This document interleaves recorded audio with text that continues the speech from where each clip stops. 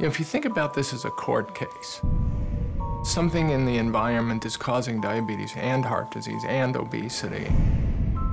We don't know what it is. Maybe it's just that people eat too much. Maybe it's that we're not physically active enough. Maybe it's a dietary fat.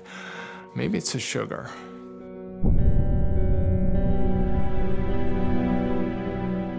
For more than 40 years, probably longer, this industry, it appears, has been deceiving.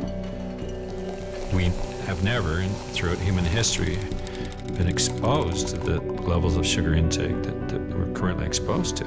So this has got to have consequences. What happened? Why is everybody in trouble now, all over the world?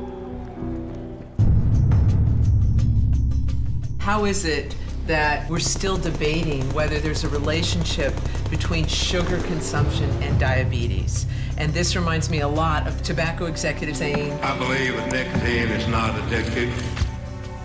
Where we are in the sugar debate is about where the tobacco debate was in about 1960.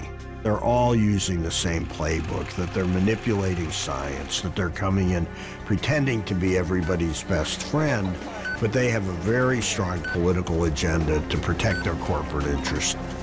This is certainly the first obesity conference where a sugar-sweetened beverage company and a fast food company have sponsored the summit. A lot of people this morning have said to me, why are you here? And gee, it's awfully courageous of you to be here.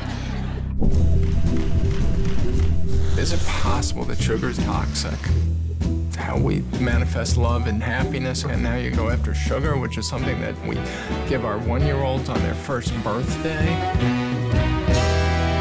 It's not that simple to know what the right thing is.